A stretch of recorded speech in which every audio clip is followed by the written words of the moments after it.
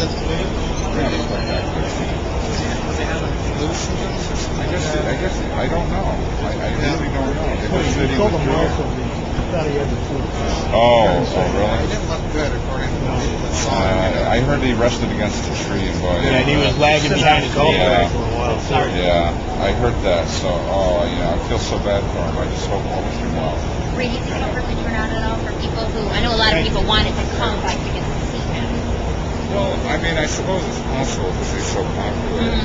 But there's a level of play here that you will see. I mean, that matches John. John's been around and he's been a draw, and that's wonderful in that. And but I think that people have already purchased tickets, and they'll still come. Most of the tickets have been sold already, except for obviously the people who walk out.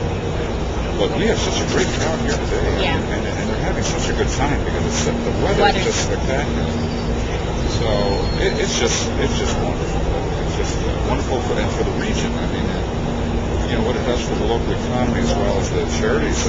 Raised over $250,000 for 100 upstate New York charities. I wish we had some more. I invited the governor, and I wasn't able to make it.